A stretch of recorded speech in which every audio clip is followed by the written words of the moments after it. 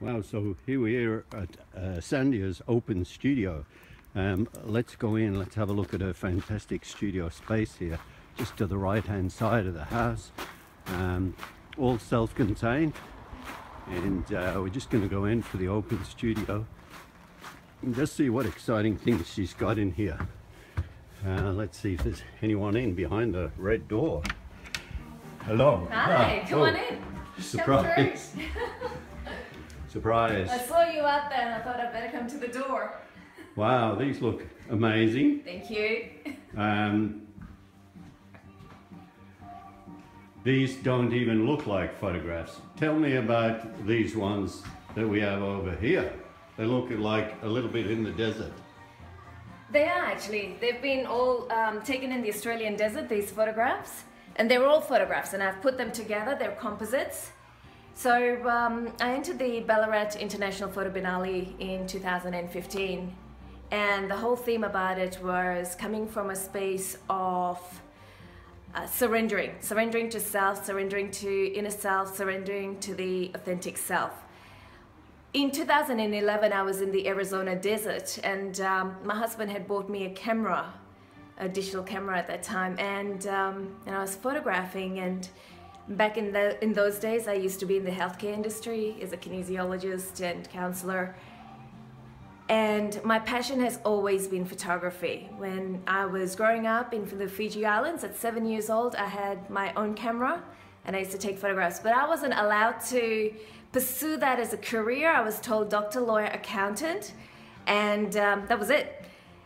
So in 2011, having to go through a journey of embracing who I am and creating from the space of having to let everything go.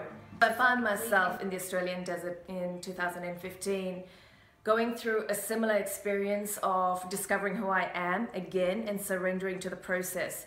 I took up photography as a full-time profession back in 2011, went back to school, but there was a part of me that was still yearning to do more with it rather than just take normal photographs. I wanted to create. I wanted to come from a space of a soul searching, a soul yearning.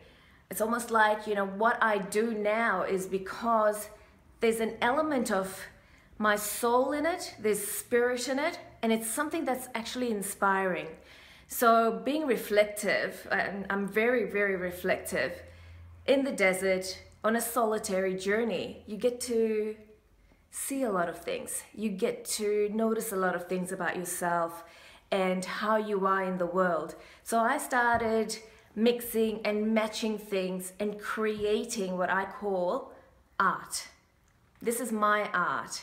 So I use photographs at the moment to create, I create composites with it. And so this is the space that I'm in now. I choose to do something very... How do I create these? Yeah. First and foremost, it's a sense that I feel with anything that I'm creating before I even imagine it in my head. And then it's basically, most of these images are digital images that I've taken, so Photoshop has become my best friend.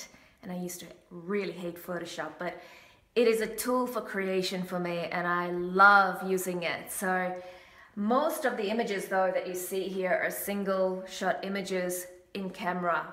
And all I've done is either, you know, increase the saturation or played with, you know, exposure and stuff.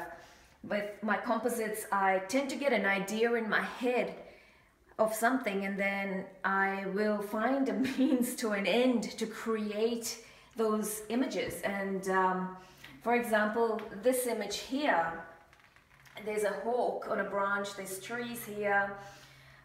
This is fire. At the same time, it looks like a leaf, and it's all being taken in the desert.